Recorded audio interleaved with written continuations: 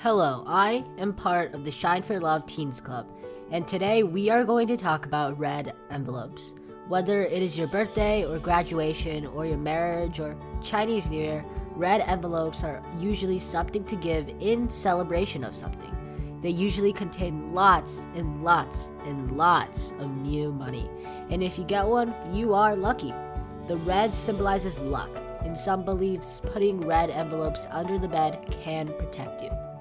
The tradition of giving red envelopes originates in some of the oldest stories of Chinese New Year.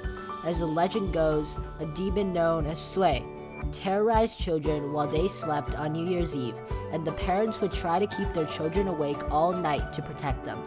One New Year, a child was given 8 coins to play with to keep him awake, but he couldn't keep his eyes open and eventually drifted off with the coins on his pillow. Sui appeared, but as he went to touch the child, the coins produced a powerful light that drove the demon away. And today, the envelope is sometimes known as the Ya Sui Qian.